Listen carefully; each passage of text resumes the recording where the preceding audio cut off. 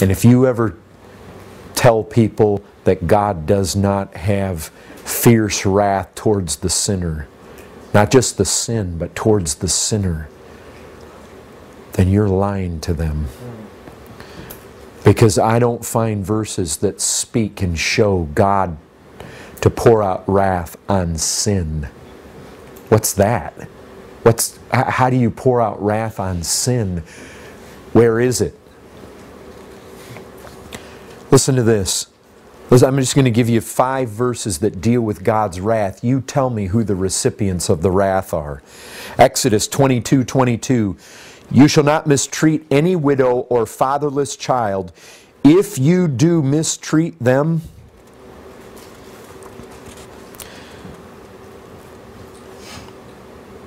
and they cry out to me, I will surely hear their cry, and my wrath will burn, and I will kill you with the sword.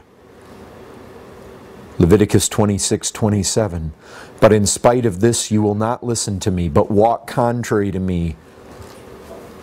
Then I will walk contrary to you in fury. 2 Kings 22:13. For great is the wrath of the Lord that is kindled against us, because our fathers have not obeyed the words of this book and do according to all that is written concerning us. Ezra 8:22. The hand of our God is for good on all who seek Him, and the power of His wrath is against all who forsake Him. Psalm 21:8. Your hand will find out all your enemies. Your right hand will find out those who hate you. You will make them as a blazing oven when you appear. The Lord will swallow them up in His wrath, and fire will consume them. Folks, His wrath is directed against sinners, not just sin.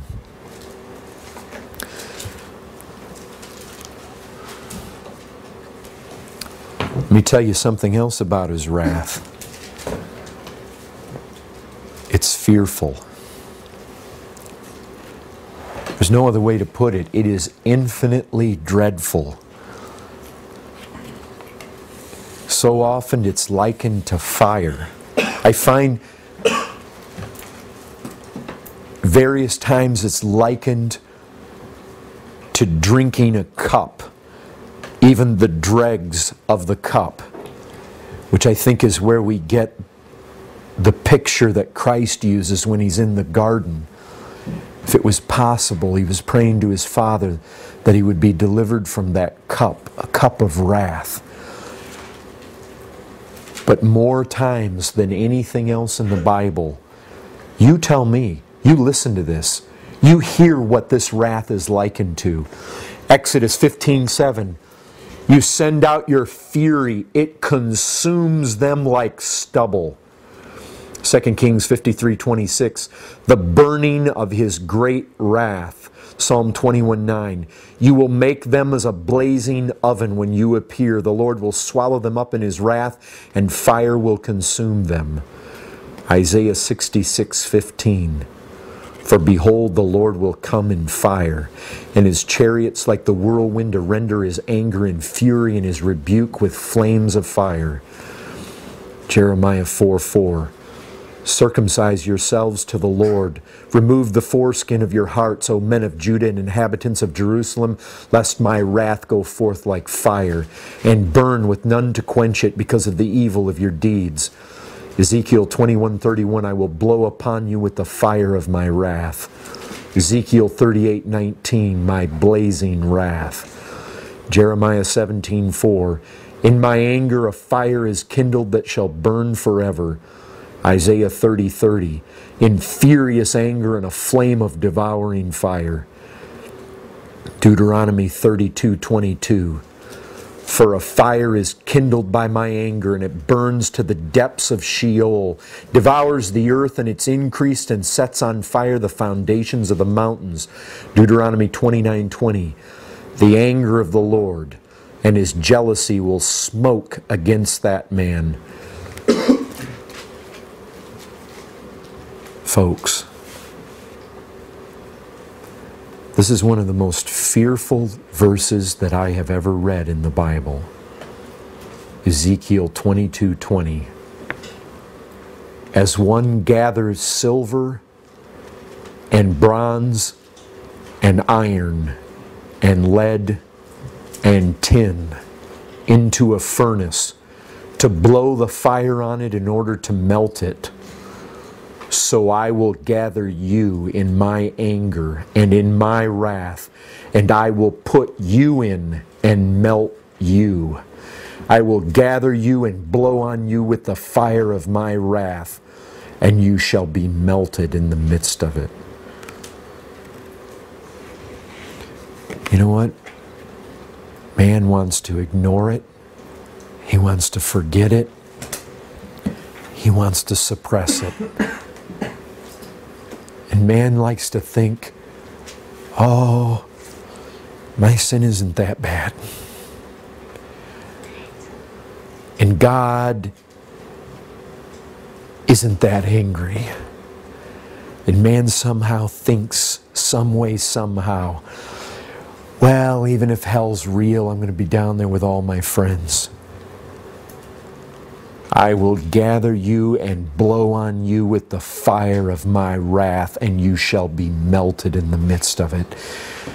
Man thinks he's going to stand up to it.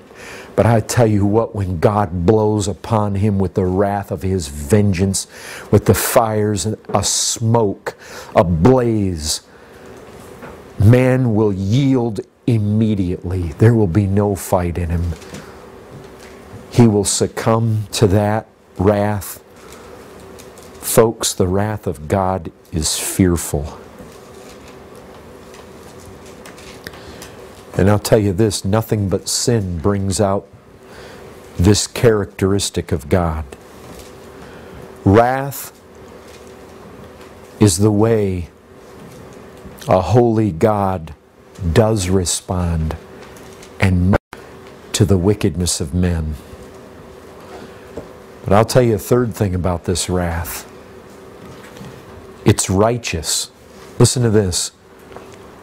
This is in Romans 2 verse 5. But because of your hard and impenitent heart, you are storing up wrath for yourself on the day of wrath, when God's righteous judgment will be revealed.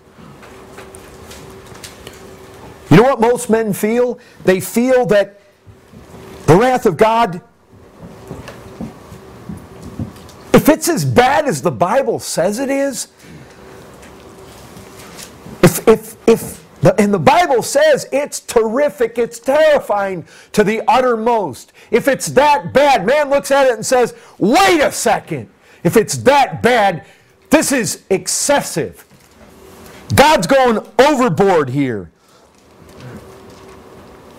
Man cannot conceive of God having such a massive reaction on God's part to our little sins. So they look at this can't be. This is overkill. I'll tell you what. The problem is not that God is excessive. It's not that He's extreme. It's not that He's disproportionate. The Bible says His judgment is righteous. Folks, the problem is we underestimate the degree of our crime, our guilt. Our guilt is on a level that we know not. The problem lies not in our assessment of His wrath. The problem lies in our assessment of the excessiveness of our sin. That's where it lies. God's wrath shouldn't make us think of an overreacting God. It should make us think of underestimating foolish men. God's wrath is reasonable if we understand our sin.